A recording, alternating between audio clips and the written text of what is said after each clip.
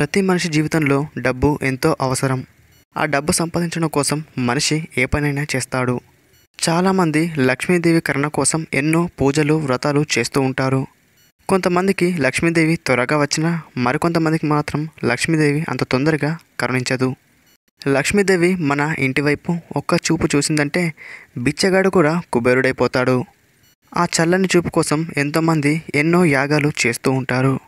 అయితే దసరాలోపు కొన్ని వస్తువులని మీ ఇంట్లోకి తీసుకొచ్చినట్లయితే మీరు కుబేరులవ్వడం ఖాయమని మన శాస్త్రం చెప్తుంది. మరి ఏ ఏ వస్తువులను తీసుకొచ్చి ఇంట్లో పెట్టి పూజిస్తే మనకి లక్ష్మీదేవి కరుణ లభిస్తుందో ఇప్పుడు ఒకసారి తెలుసుకుందాం. శంఖం, ఇది విష్ణువు చేతిలో ఉండేది. ఈ శంఖాన్ని దసరాలోపు తీసుకొచ్చి మీరు డబ్బు పెట్టే ప్రదేశంలో అంటే బీరువాలో కానీ లాకర్లో కానీ ఎక్కడ మీరు డబ్బులు ఉంచుతారో ఆ ప్రదేశంలో దీనిని పెట్టాలి.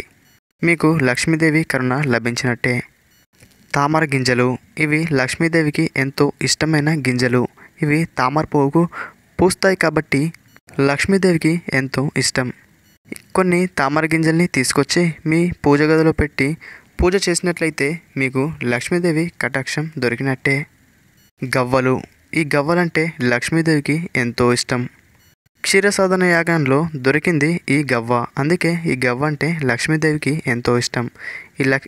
ఈ గవ్వల్ని తీసుకొచ్చి మీ పూజ గదిలో పెట్టి పూజించినట్లయితే మీకు కరుణ లభించినట్టే. కుబేరుని ప్రతిమ, ప్రతి ఇంట్లో ఈ కుబేరుని ప్రతిమ ఖచ్చితంగా ఉండాల్సిందే. ఉత్తర దిక్కున మంచి ప్రదేశంలో మనీ ప్లాంట్ చెట్టు ప్రక్కన ఈ కుబేరుణ్ణి నియమించినట్లయితే మీరు కూడా కుబేరులు అవ్వడం ఖాయం.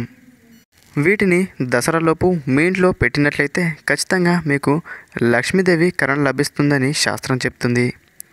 ఈ వీడియో మీకు నచ్చినట్లయితే ఒక లైక్ చేసి షేర్ చేయండి. మరిన్ని ఇలాంటి వీడియోల కోసం ఈ ఛానల్ని సబ్స్క్రైబ్ చేసుకోండి.